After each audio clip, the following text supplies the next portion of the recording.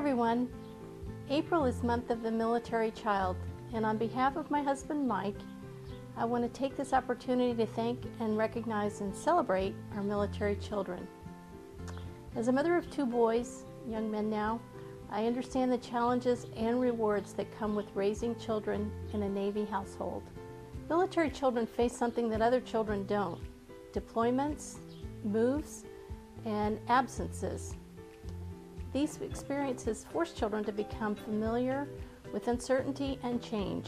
And isn't that a great skill to carry over into our lives now as we adjust to different patterns due to the coronavirus? Today, the need for resilience is more important than ever. To our Navy children, thank you from the bottom of our hearts for doing your part, for the moving, being the new kid in school from time to time, and adapting to the new family routines when your parent is at work or deployed.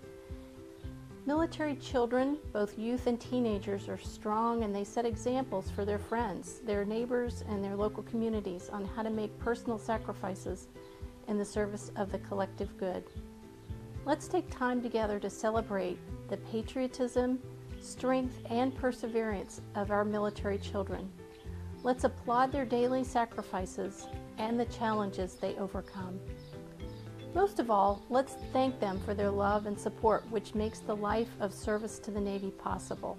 We also want to recognize not only the parents who raise the children, but also the Navy child and healthcare professionals. What you do matters to support Navy children.